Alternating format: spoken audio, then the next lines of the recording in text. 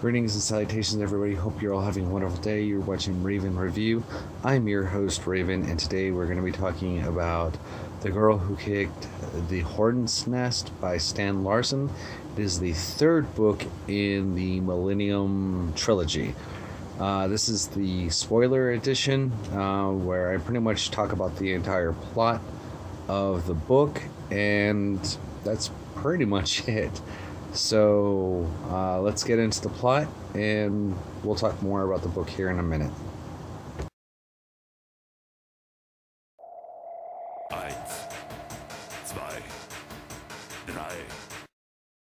So, as far as a plot goes, the plot itself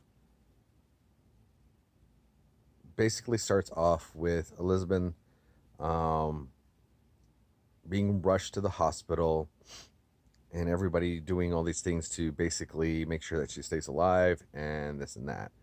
You also find out that her father, which Alexander Zalantro, see, I can't pronounce that. I'm an American and I'm horrible with Swedish. I'm an American. I'll admit it. German I'm decent with, but Swedish, ugh, no. So we will call him Mr. Z. That's who Lisbon's father's going to be, Mr. Z. So,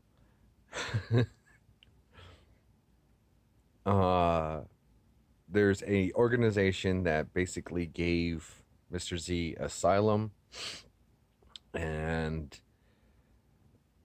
Mikhail is basically going to expose them. They're called SAPO, and it's SAPO, and they have a part called a section, and they don't want Bloomfest basically talking about what's going on. So they decide to basically try to get rid of Mikhail, get rid of Lisbon, and get rid of Mr. Z. It's basically this is what the plot is. So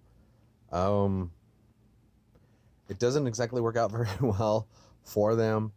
We'll just say that, because Mikhail is working with higher officials in the government and makes a deal about exposing Sapo for who they are, like I said, and it doesn't end very well. Unfortunately, Mr. Z, he's just kind of, he meets a demise, we'll just say, and Lisbon doesn't have to worry about him anymore. Meanwhile, in Sweden. But Erica, she moves on to some other magazine and stuff like that, and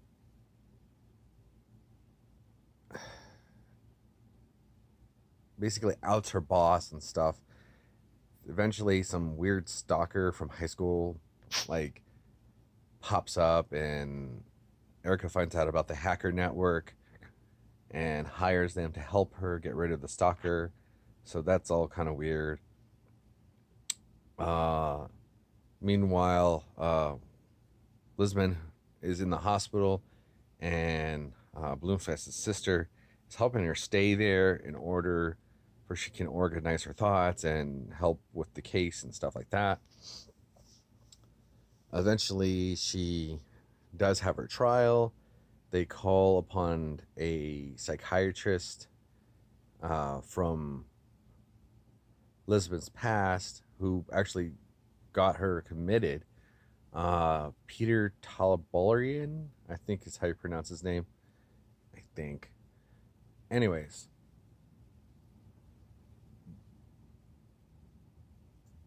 Mikhail's sister basically like totally like finds all these just like, I don't know how to describe it. She devastates this guy and his evidence and why Lisbon is actually not crazy, but she's actually very sane. She's just antisocial, that kind of thing. So, and he has events happen to him too eventually. So now Elizabeth is free after the trial and stuff like that. Finds out that her father basically gave her and her sister Carmela basically half and half of everything that he owns. Lisbon looks into a warehouse that she thinks is really weird, runs into her half brother. There's a little skirmish there, and the book pretty much ends with Mikhail and Lisbon basically becoming friends again because they were kind of fighting with one another. So yeah, there you go. As far as the plot of the book, that's done, and so let's get into what my thoughts are. I'm not going to really talk about a rating because that's actually in another video. If you'd like to see my actual rating for the book, feel free to check out the spoiler-free video.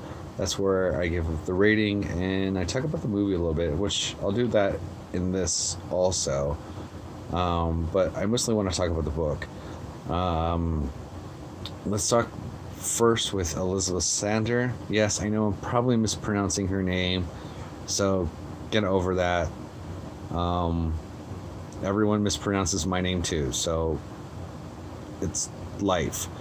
But in any case, I really like how they expand on Elizabeth's history about her dad, her sister, her brother, and how the story just kind of goes on a roller coaster and you figure out what's going on little by little. And right when you think the book is about to end, it picks up with, the half brother. It's really crazy, and I really, really did enjoy how they did that character development with Lisbon. As far as Mikhail being the other main character, you find out a lot of different really neat things about Mikhail and how the book takes him through the journey and stuff like that, and his interaction with Lisbon and how they pretty much mend their friendship. Because in the second book, they're working together, but they're not really working with each other.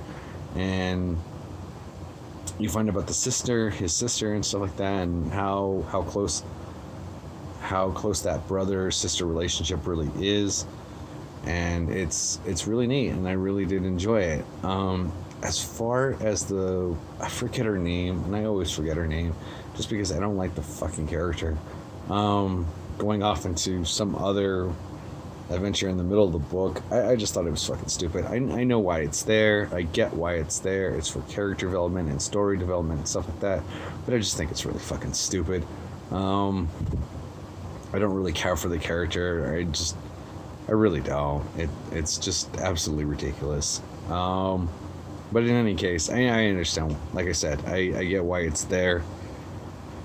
But overall, I think the book is amazingly done. It should have ended with 3, but unfortunately there are 2 other books, and I do cover those 2 other books if you'd like to see those videos. One of them I am redoing, which is basically Spider's Web. I will redo that here in a little bit, and you guys will get that. But for right now, the old review is up, but look forward to the new review because I'm going to break it up just like I broke up these 2 books. One's going to be spoiler free, and the other one's going to be me talking like I am right now. So just a cheap plug for the next video coming up as far as book reviews go. But in any case, yeah, the book is amazing and it's really good. And it sucks that Stan Larson is gone. I would have loved to seen, like I said before, or many times before, what he would have done with the two other books. I know he partially wrote Spider's Web, but I would have loved to actually known what he would have completely done with Spider's Web, and the other book, which I'm not really going to talk about. So yeah. As far as the movie goes, I know the Swedish movie is out. I believe it's English dubbed. I said that in the last video, I think. You can go ahead and pick up the English dubbed version of it. It's really well done. I know the actress Naomi something or another. She's in Prometheus, I believe. It's like a prequel to Alien or something. I don't watch a lot of Alien movies, so. But in any case, it's supposed to be really good, and she's supposed to be really good in it. I know playing Lisbon, because they filmed all three movies like back to back, it really took a toll on her, and she started becoming very developed into becoming Lisbon. So yeah, she does an amazing job as the character, and they pretty much stick to the primary core of the actual book, which I think is really cool and amazing, and I love it, because like I've said like 1,000 times, Stag Larson he's just a phenomenal writer, and this book is probably one of my favorite trilogies. I can listen to this like at any point and any time during the day or at night or whenever, because I just love how he writes.